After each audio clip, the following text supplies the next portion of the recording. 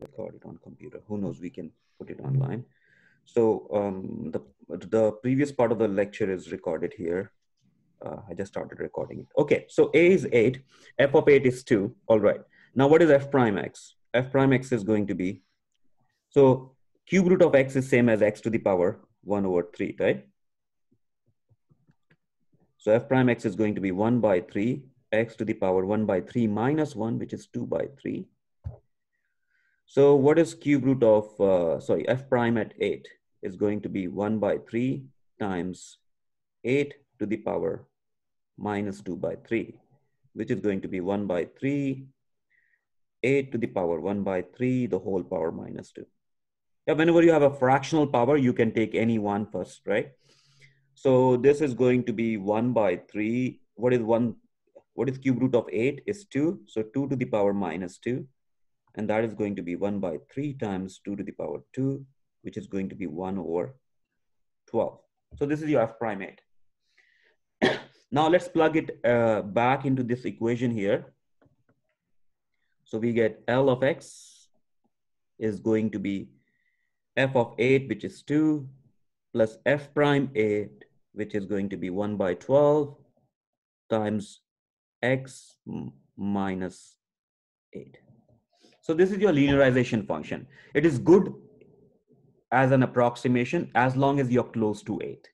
All right. So now you want to find out what? You want to find out cube root of 9, which is same as f of 9, which is roughly close to going to be L of 9, which is 2 plus 1 by 2, 12 times 9 minus 8, which is going to be 2 plus 1 by 12, which is going to be 2 times 12 is 24, 24 plus 1 is 25, 25 by 12.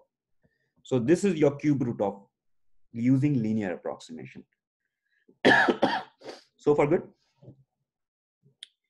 Now let's do the same problem using Newton's method. So for Newton's method, you will do the following. So same problem, Newton's method. Isn't linear approximation the same as like differentials? Because like f prime of a could be like f prime of x, and then x minus a is like dx, right? That's right. Yeah. It's very close to the concept of differential itself, right? So you can use either one of them, right? Asked like to solve by differentials, isn't it this like the same as linear approximation? It just like plus f. It is, but not exactly the same. All right. Yeah. So generally different. See, the motives are different, right? Differentials are used to see if you do small change in x, how does your y changes, right?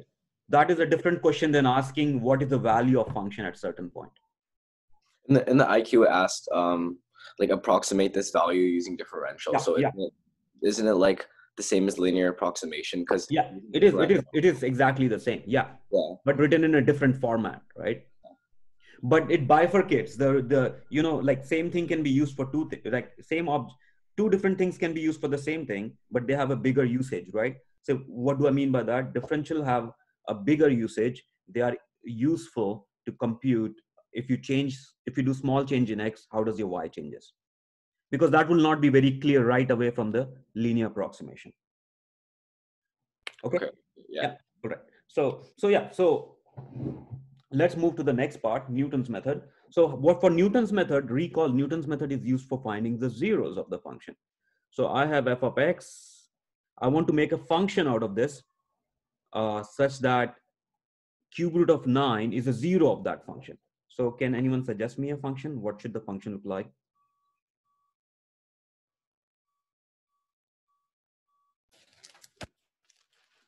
So I want a function whose root, so I want this to be cube root of 9.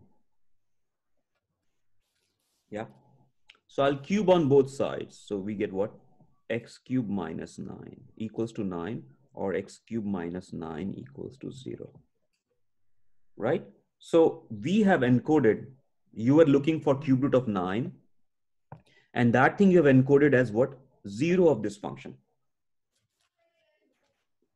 Yeah. Why are you doing this? Because Newton's method can only find out zeros, right?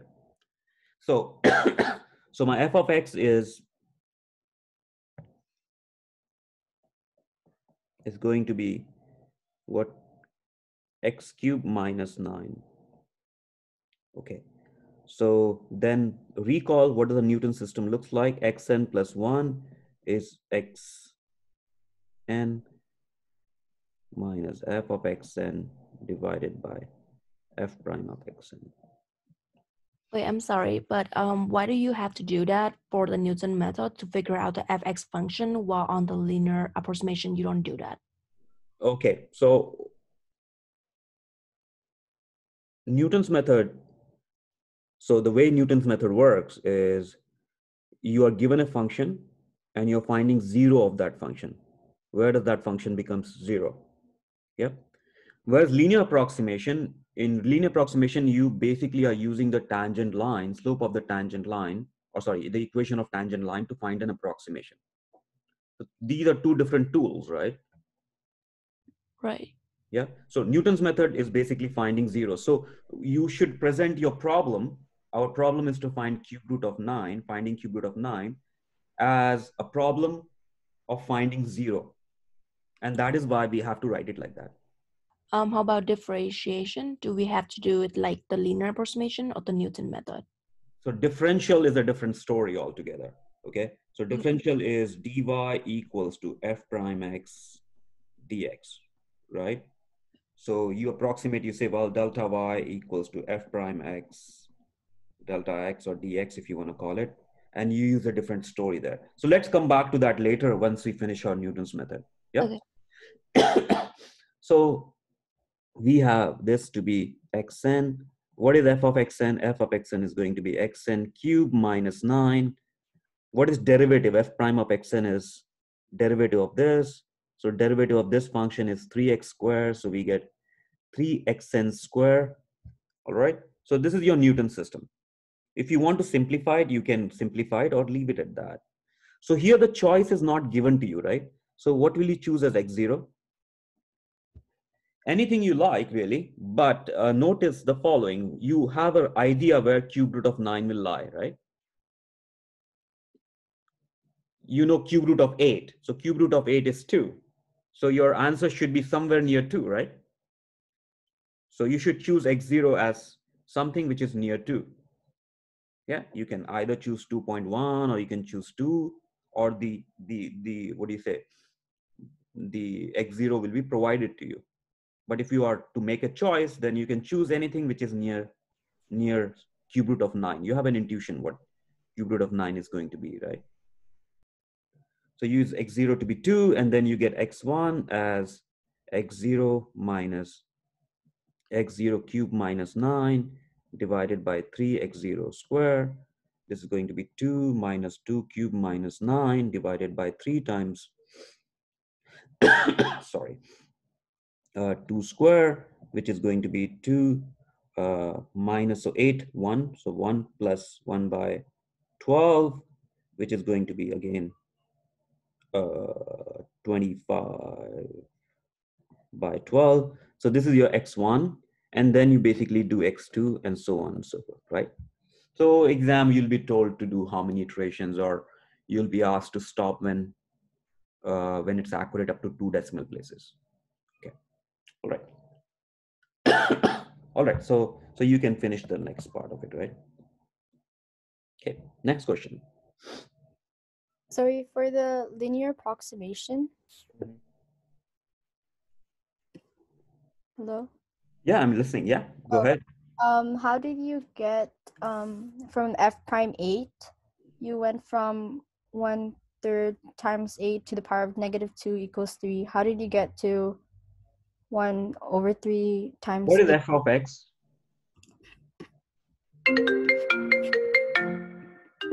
So how did you get from 1/3 times 8 to the power of 1/3 from 8 to the Hold power on. of... Yeah, so that's what I'm asking you. So f of x is cube root of x, right?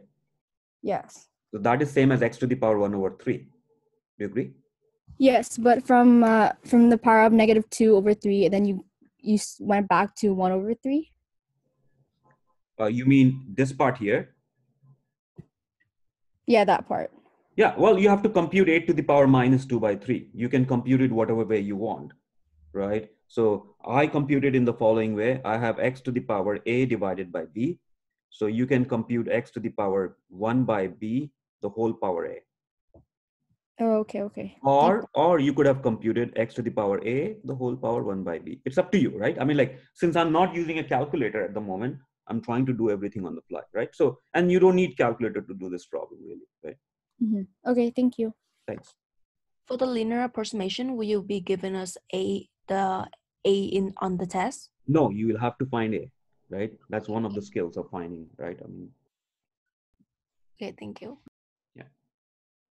So for cube root, for example, if you are finding cube root of 9, you have to choose something which is close to 9 and has a good cube root, like a perfect number, right? So suppose the same problem can be asked, what is square root of 17? If you ask square root of 17, then you'll choose a to be 16 because square root of 16 is well known is 4. Yeah? Yeah. Okay. All right. Other questions, comments? Yeah, I got one more. Okay. I'm gonna share my screen. It's finding a derivative, and then I don't know, like it's kind of confusing.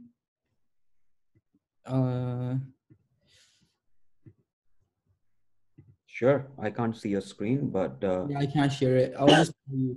So it's like, can you tell me? I'll try to write it down. Okay, let's see. yeah. So it's like, so you know how there's cube root, right? There's like 3 in there, but instead there's like 7, Okay. and then it's like ln 3x inside. Okay. Now, okay. So you have y equals to what? So there's like a so you know how there's like cube root, right? And then in there it's like a 3. Oh, you mean cube root of x like that? Yeah, but instead of 3 there's 7. Oh, so 7th root of x. Yeah, and then it's not x, it's ln 3x. Okay, I see. So your question is how to differentiate f of x equals to cube root of, sorry, this is 7th, as you said. So 7. 7th root of ln of 3x. Is that what your question is? Yeah, that is right. Okay, so we have to employ chain rule here, right? So we have ln of 3x, the whole power 1 by 7. Yep. Okay, yeah. So now, guys, can you make your cell phone? Oh yeah. So f prime x is going to be, so first of all, you concentrate on the outermost function, right? So what is the outermost function? 1 over 7, right? So derivative of something to the power 1 over 7 is what? 1 over 7 times 1 over 7 minus 1, which is what? 6 over 7. So ln of 3x multiplied by d by dx of ln of 3x. Do you agree with that? Yeah. Okay, Right. and then everything is good. So we have this part, the derivative is already taken, so we don't need to do anything about it. Minus 6 by 7. Now, what is derivative of ln of 3x? Well, I mean, either you break it as ln 3 plus ln x. In that case, the derivative is going to be, so note the following. D by dx of ln of 3x is d by dx of ln 3 plus ln x, right? Because ln of ab is ln a plus ln b, right? Property of logs. Yeah. So derivative of ln 3 is 0, right? Because it's a constant. And derivative of ln x is 1 over x. So you will get 1 over x here. Otherwise, if you don't like that, you can try to do the same thing using chain rule. So derivative of ln of 3x is going to be 1 by 3x multiplied by derivative of 3x, which is going to be 3. So 1 by 3x times 3. These guys cancel off. You still get 1 over x. Yeah. Okay. So both ways, the answers are the same. All right.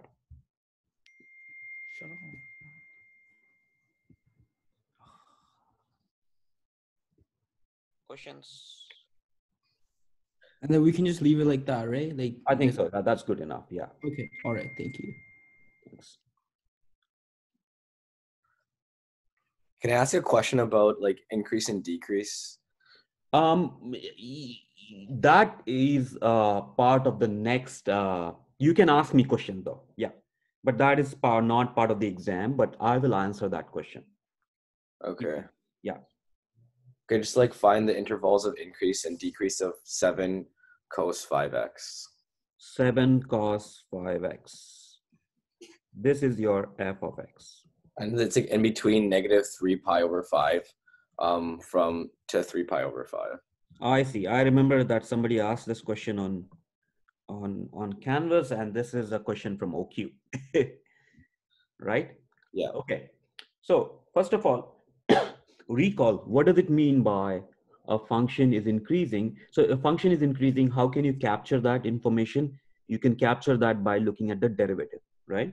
We discussed this in the class. If derivative is positive, the function is increasing. If derivative is negative, the function is decreasing.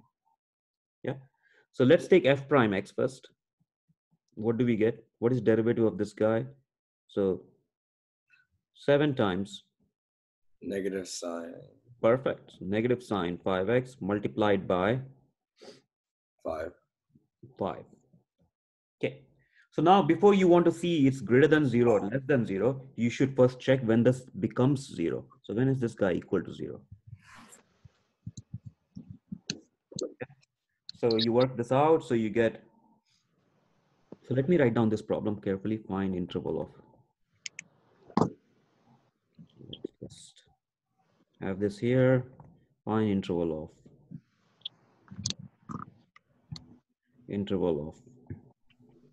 of increase.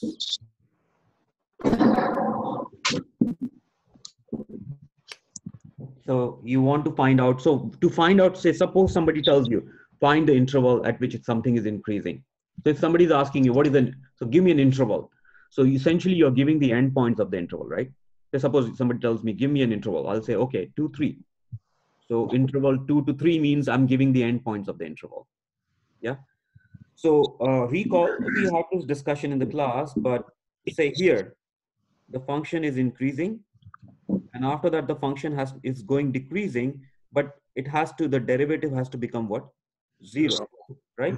Or the other scenario is it is basically increasing and then it goes decreasing. The derivative has to become, does not exist, right? Derivative should not exist at corner. So these were exactly the numbers. So these are exactly the points we should find out first. So sine derivative always exists. So we are not interested in this case. So we get sine of 5x equals to 0. Now, right? I mean, if a bunch of things are positive numbers, some number multiplied by sine 5x is 0. That means sine 5x is 0. That means x. So what are the values of x? So when is, guys, can you, hello, can you please mute your, can you mute your microphone, please? Okay. So we get what x is then what? So 5x is multiple of pi, right? So therefore, x equals to n pi by 5. Do you agree with that? See, what multiples, where n is a natural number or n is an integer really, right? For all, sine is 0 when it's a multiple of n pi. Does that make sense? Can I just set 5x equals pi? Because like it's Okay. and then, Okay, so sine x, okay, let's go that way. So sine x equals to 0, right? Because sine 0 is also 0. Yeah. Or pi, right? Or 2 pi or 3 pi. Do you agree? Or on the other side, it will be minus pi, minus 2 pi, and minus 3 pi. Right? So why am I stopping at this? So this means x is either 0 pi by 5, 2 pi by 5, 3 pi by 5, minus pi by 5, minus 2 pi by 5, minus 3 pi by 5. Do you agree? Yeah, I mean, like, Yeah, okay. So now what you have to do is the following. You just have to check the sign. So mark these points. So 0 is here, pi by 5 is here, 2 pi by 5 is here, 3 pi by 5 is here. You are not going to go beyond 3 pi by 5 because of your domain restriction. So let's just be okay. And then you have minus 3 pi by 5. Then you have minus 2 pi by 5. And then you have minus pi by 5. So these are all the intervals you'll have to investigate. 1 interval, 2 interval, 3 interval, 4, 5, and 6. All right. Now what you have to do is, generally what happens with sine, cosine is it basically cuts and goes across. So just find the first one here. So take a value function of your, take a point of your choice here. You can use a calculator to find out whether the sign is positive or negative. Okay. And then based on that, you can find out all the values. Okay. Okay. So for example, I can clearly say cos, so sine 0 is, so cos 0 is, so you're here, right? So cos 0 is, you want to look at this interval here. In this interval, you know that the sine is what? Sine is positive here, right? Do you agree? Where were you? 0 to 5, pi by 5. Yeah. Right? But you have a minus sign in front of it here. Mm-hmm. So it's going to be negative here. Then it's going to change keep changing the sign, plus, minus, plus, minus, plus, right? So now wherever it's positive, so this is called sign diagram of f prime x. So wherever it's positive, it's increasing. Wherever it's negative, it's decreasing. Okay. All right. So, and you have to also be careful about the following, that you write it as open intervals, not closed intervals. Okay. So -2. Why does it have to be open intervals? Because here, you see here, so the derivative has to be greater than 0, right? For increasing. At these endpoints, the derivative is 0, right? So it's not greater than 0, neither it's less than 0. So yeah, so you generally discuss about increasing and decreasing on open intervals. Okay. All right. Other questions, comments? On the exam, what if I just like graph the function originally? Can't I just graph cos 5x and I could just tell just by looking at it? First of all, this is not in the exam, right? This problem is from the OQ. No, in like the final exam, right? No, you have to basically explain your work, right? Because I mean, like the idea is, I mean, like I can do this problem. Now we have to be, so the problems will be chosen in a way that they really show your work, right? Because you can go online and graph. Like, I mean, I can put it on Desmos and I can get the answer in a minute like that, right? Yeah. So just to be fair, you have to show all your work. That is where the most of the thing is going to lie, right? I could just take the cos x graph and then compress it by 5, and then after I could just tell right away instead of doing all this, right? Yeah, okay. So if you explain yourself correctly, but still we are using derivative to find it. So you have to use a derivative. See, the idea is the following. These are toy problems, right? Like these are simpler problems, and we are learning how to use our tools on 7 cos 5x. But in real life application, you may have a slightly more complicated problem, in which case you won't be able to draw the graph and argue right away. So it's good to know these tools, and that's why we will insist on basically using the derivative. Yeah, but I completely agree with you. I mean, like if you're not in a situation of exam or something, yeah, you can right away. What you're saying is correct. You basically take cos x. When you're doing cos 5x, you compress it by factor of 5, and then you have 7 outside, so you're scaling by factor of 7 vertically, and you get your graph right away. Forget about intervals of increase and decrease. You can draw the whole graph, right? Yeah, I agree. Okay. Yeah. Comments?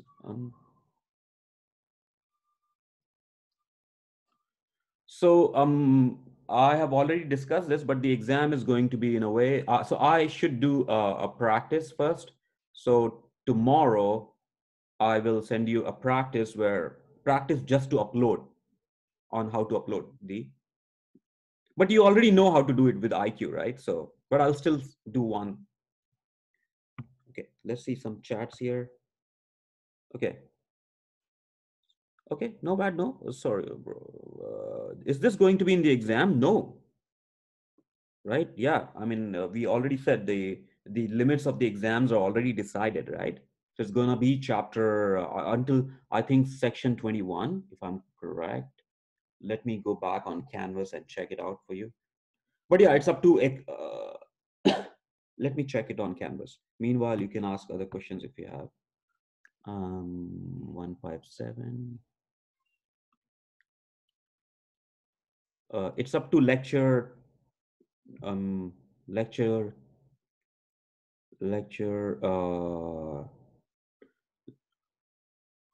lecture 21, which is extreme. So the exam is until extreme of function. Yes, the exam is still on Friday.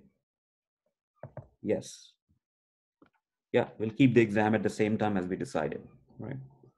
Can you do an example of approximate but for differential? I have already posted a solution online, right? So can you look it up? OQ solutions. Okay. Okay. Yeah.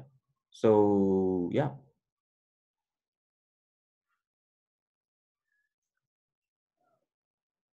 Right. What will be the format of exam? The exam will be very similar to what you had in the midterm one, right? So nothing different than that. Will there be any multiple choice questions? No. No. Okay. No multiple choice. Unfortunately, no. Right. Yeah. So I think it was Rojan who asked this question about use differential. Just look it up on IQ solutions. I have put a solution problem on it. But if you don't get it, please let me know. I'll have more office hours before the exam, right? So we'll have another office hour tomorrow at some time reasonable, and we can discuss that. Yeah.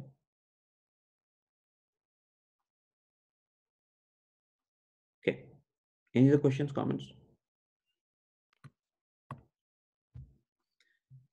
For like the related rates questions, are they gonna be like more simple related rates ones like the ladder, or is it gonna be like harder ones such as like two airplanes flying from like different angles? And So I have posted bunch of problems online, right? Remember that link I showed you, and I posted the link. yeah. Try to do problems from there. I think they should be reasonably good for you. Okay. Yeah. Let's see. Is there any graphing questions? No, not really. Right? Have you done any graphing yet? No. So no graphing question for midterm.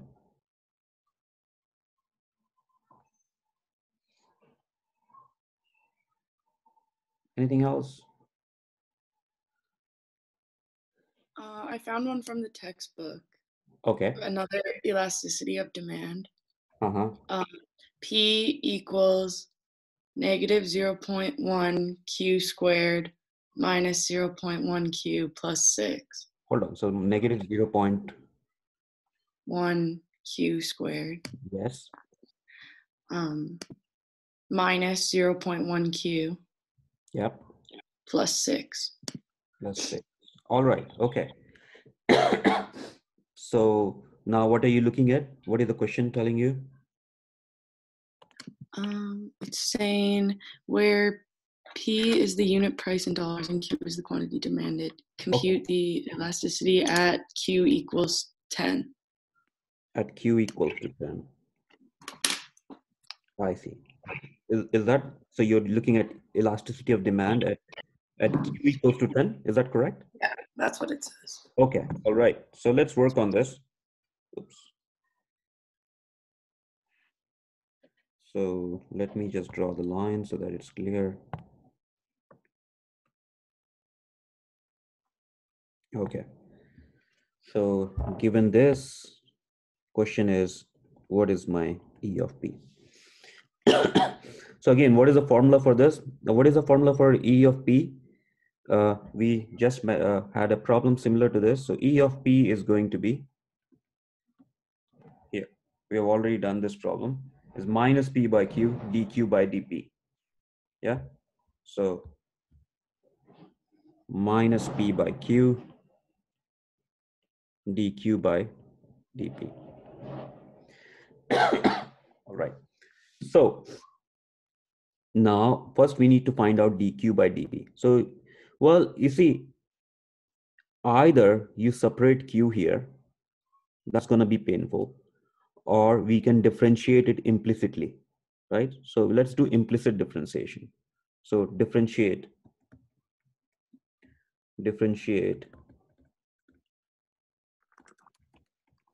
star implicitly.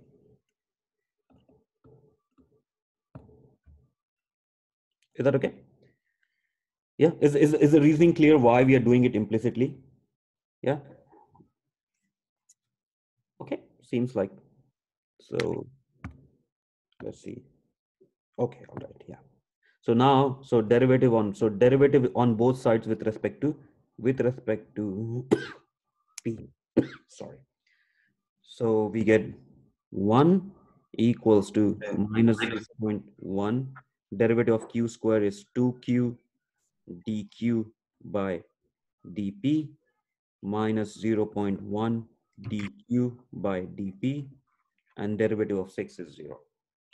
So from here you can pull out dQ by dP common, and what is left in the bracket? So 0.12 Q minus 0.1. There's a minus sign for both of them, so I will just take minus sign outside here, equals to 1. So I get dQ by dP here to be 1 upon, I can keep this minus sign here, 0.12 Q plus 1.1. Okay. So now, now your P is what? Your P is, you're not given P, you're given Q. So let's see. So we need P and Q both here, right? So first of all, when Q is 10, what is your dQ by dP? Is going to be minus 1 upon 0.12 times 10 plus 0.1. So this is going to be minus 1. When you multiply this, you get 1.2 plus 0.1, which is going to be minus 1.3. Yeah. So that is that.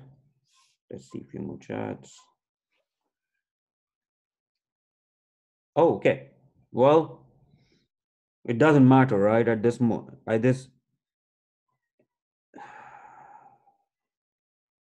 okay, whatever. So isn't it 0.2 Q? Well, I mean, depends on what your problem tells you, right? I mean, if you start with a different problem, then you'll get a different solution. Oh, you mean here? Oh, I took the minus sign out for both of them, right? Okay. So we get, so you got, when Q is 10, you got dQ by dP. Now in this formula, you need P, you need dQ by dP, you need Q. So Q is already given to you, which is 10. You need to find out P. So what is P? So P, when Q is 10, P is going to be minus 0.1 times 10 square minus 0.1 times 10 plus 6. So let's see, what is this going to be? Minus 0.1 times 100 minus, so this is going to be 1 plus 6. And this is going to be 10 minus 10 minus 1 plus 6, which is going to be minus 11 plus 6, which is going to be minus 5. So now it's time to plug everything back into this equation here. Yeah, I think like on up there in the formula, it should be 0.2 instead of 0.12. Oh, well, I mean, now we are work this problem with 0.12, right? So it doesn't matter really, right? What your problem is how your solution will be, right? Okay, Yeah. so think about this problem as working with, oh, I see, here you meant. Like in the second and the dq over dp equal. Yeah, yeah. So I'll change the problem. How about that? Yeah, you're right. I didn't write it properly. It is now 0.12 q. No, that was right. I think it just you didn't times 0.1 by 2 Oh, in yeah, the yeah. Oh, I first. see. Sorry. Yeah, Yeah, that's well, okay. no. Well, we can correct it now. You're right. It's 2q. So it is going to be multiplied by 2q. It's going to be multiplied by 2q. Is going to be multiplied by, let's correct it. So we get, thank you for that, minus 1 upon 0.2q plus 1.1. Yep. So now this is going to be, so this is going to be 2, right? So this is going to be 2 plus 0.1, which is going to be 2.1. Yeah, thank you for that. Okay, so far good. Now here we got minus 5. Okay, so everything looks good now. Okay, so now what next?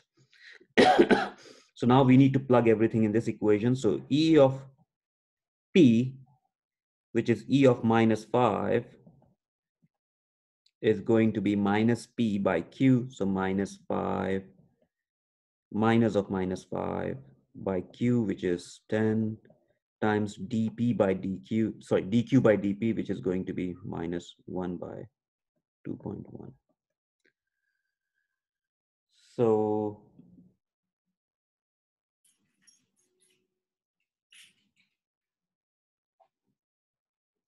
all right, so we get what? So we get, this will become 1 by 2 times minus 1 by 2.1, which is going to be minus 4.2. So let's see if everything is correct. Yes. So here, this is good, this is good, this is good, this is good. So did we compute P correctly? Yes. So we got minus P by Q, which is correct, minus 1 dQ by dP, which was this. So we got E of minus 5 is minus 1 upon 4.2. Is that okay? Yep. Yeah, but this is slightly annoying. The problem seems to be different because the idea is generally you get positive elasticity of demand, right? The reason why you had this extra minus is to basically make elasticity of demand positive, right? But in this case, it turns out to be negative. That's okay, but yeah.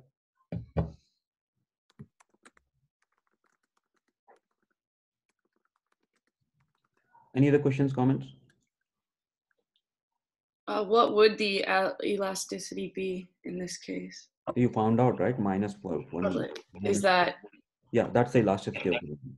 and then like how does revenue affect So it? what is R prime P? Is F of P, which is your Q, right? This is Q, 1 minus E of P. So what do we get?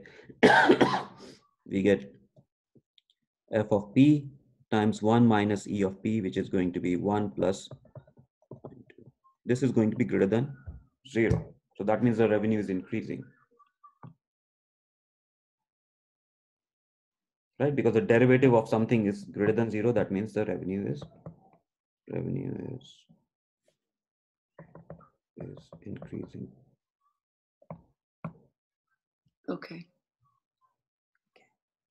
That's good. Thank you. Okay. All right. So I think with this, we'll stop. I will post this lecture, what do you say, this slides online. And I'll post the next lecture notes by tomorrow. Okay. So for the next class, although it's not part of the it's not part of the midterm, but it'll help you to do the problems. Okay.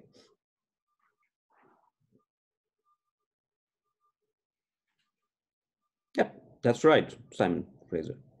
Okay, all right. So We're just gonna do lectures like this from now on. yeah, mostly I'll be posting lecture notes, Okay. video lecture notes, and we'll have office hours like this, right? So, well, this is the best approximation possible, right? I mean, Right.